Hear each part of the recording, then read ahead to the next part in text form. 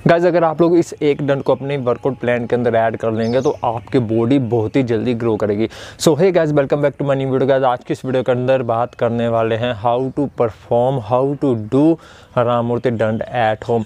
दो तरीके बताने वाला हूँ, एक पुरानी टेक्निक के हिसाब से, एक नई टेक्निक के हिसाब से। बिगिनर कैसे करेंगे और किस तरीके से इस डंड का फ़ायदा लिया जाता है और क्या क्या आपको बेनिफिट मिलते हैं और आपकी बॉडी के कौन से मसल इसके साथ ट्रेन होते हैं, सारा कुछ इस वीडियो के अंदर डिस्कस करने वाले हैं। तो चलिए गाइस बिना टाइम वेस्ट किए आज की वीडियो शुरू करते हैं। Let's get start the video. तो गाइस यहाँ पे सबसे पहले बात करने वाले हैं कि राम मूर्ति दंड करने के आपको क्या क्या बेनिफिट मिलते हैं। राम मूर्ति दंड करने से आपकी अपर बॉडी की जो स्ट्रेंथ होती है वो बिल्ड होती है, आपकी बॉडी के अंदर फ्लेक्सिबिलिटी आती है। लोअर बैक की अगर आप लोगों को प्रॉब्लम है तो वो भी आपकी ख़त्म हो जाएगी। लोअर बैक आपकी काफ़ी अच्छे तरीके से ट्रेन होती है। आपके शोल्डर, आपकी चेस्ट, आपकी बैक के मसल्स बहुत ही अच्छी तरह से ट्रेन होते हैं। इसके अलावा फ्लेक्सिबिलिटी और साथ ही साथ मोबिलिटी आपकी बॉडी के अंदर काफ़ी ज़्यादा बढ़ जाती है। मसल गेन करने में हेल्प करती है और साथ ही साथ मसल एंडोरेंस में आप लोगों की ये एक्सरसाइज बहुत ही ज़्यादा हेल्प करती है। फैट लॉस करने में और वेट गेन करने में दोनों में हेल्प करती है। तो गाइस ये सभी के सभी बेनिफिट्स आपको राम मूर्ति दंड करने के मिल जाते हैं। अब यहाँ पे बात करते हैं कि पुरानी टेक्निक के साथ आप लोग इस दंड को कैसे परफॉर्म करेंगे और नई टेक्निक के साथ कैसे परफॉर्म करेंगे। बट सबसे पहले यही बात आती है परफॉर्म कैसे करना है, बिगिनर कैसे करेंगे।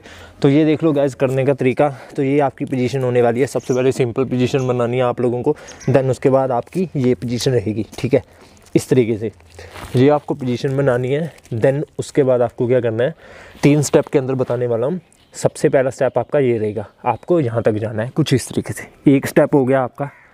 सेकंड स्टेप आपका कुछ इस तरीके से होगा। थर्ड स्टेप आपका होगा ये। देन उसके बाद आपको सेम इसी पोजीशन के अंदर आ जाना है। तो इस तरीके से करेंगे 1 2 एंड 3। तो ये आपका राम मूर्ति दंड कंप्लीट होता है। अब यहाँ पे बात करते हैं, ये तो सही तरीका है लगाने का। पुराने तरीके से कैसे फॉलो किया जाता था, अपनी सांस को रोके, मतलब कि एक ही सांस के अंदर इस दंड को परफॉर्म करना होता है। सबसे पहले आपको क्या करना है, इस तरीके से सांस भरी,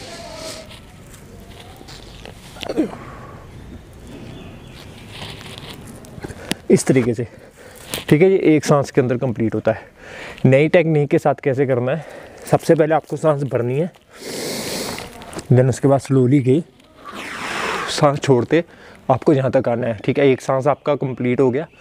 देन दूसरी बार फिर से सांस यहाँ से भरना है। देन ये है आपकी नई टेक्निक। जितनी ज़्यादा बॉडी आपकी ऑक्सीजन कैरी करेगी आपको उतना ही ज़्यादा बेनिफिट मिलेगा इस एक्सरसाइज करने का, ठीक है।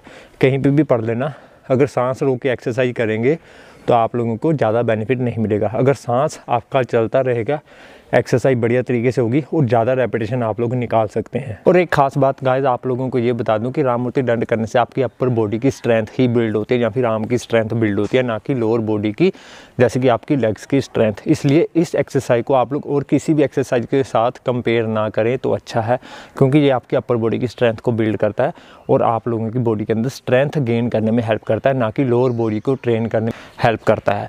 तो इसलिए यार ये बात अपने दिमाग के अंदर डाल लेना। बहुत सारे लोग ये बोलते हैं कि राम मूर्ति दंड करने से आपकी ओवरऑल बॉडी ट्रेन हो जाएगी, तो ये गलत है, ठीक है। सही तरीके से देखें तो आपको पता चलेगा। एंड गाइस राम मूर्ति दंड करने से आप लोगों के bicep, tricep, shoulder, chest, back के मसल और लोअर बैक के मसल, ये सभी के सभी मसल ट्रेन होते हैं। सो गाइस यही थी मेरी आज की एक छोटी सी इन्फॉर्मेशन वीडियो। गाइस अगर आपको वीडियो अच्छी लगी है लाइक कमेंट कर देना। अगर आपको किसी भी तरह की कोई भी दिक्कत है, कोई भी कंफ्यूजन है वीडियो के अंदर, तो नीचे कमेंट करके आप लोग मुझसे पूछ सकते हैं, नहीं तो सीधा DM कर सकते हैं इंस्टाग्राम पे। लिंक आपको नीचे डिस्क्रिप्शन के अंदर मिल जाएगा। जो भी आप लोगों को प्रॉब्लम होगी उसका सोल्यूशन मैं दूंगा, आपसे डायरेक्ट बात करूंगा। तो चलिए गाइस आज की वीडियो यहीं पे एंड करते हैं। मिलता है आपको नेक्स्ट वीडियो में एक नए टॉपिक के साथ। Good bye.